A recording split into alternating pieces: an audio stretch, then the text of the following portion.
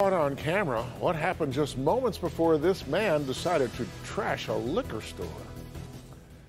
It happened at Azzo's liquor store in Highland Park. That attack was sparked by an argument with the liquor store owner. Grant Herms reports the store owner says he turned the man away because he wasn't wearing a mask. The video is pretty clear. There's an altercation inside, then the customer walks out here, picks up some debris, and then throws it into a pair of windows outside, all of it caught on camera. Caught on surveillance camera video obtained by Local 4, you can see the man in the white shirt holding a bag over his mouth inside Azzo's Liquor just off 8 Mile.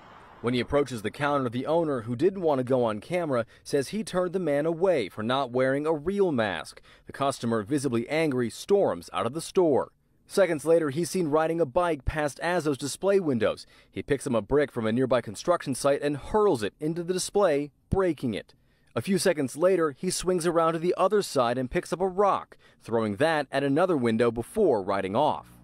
While incidents like these have been few and far between in Michigan, it's the kind of thing retailers were worried about when the governor's mask order came down last month. The Michigan Retailers Association asking customers to keep their cool. Don't take it out on the store. They are not the ones who are ordering this. They are being tasked with the enforcement of it. As for that liquor store vandal, it's unclear whether any complaint has been filed. Local 4 was told by police to check with investigators Monday morning. Now, since that incident today, the window has been replaced. The governor's mask order is still in place for anybody inside. A mask must be worn and businesses can turn you away. The fine for not wearing a mask, $500. In Detroit, Grant Herms, Local 4.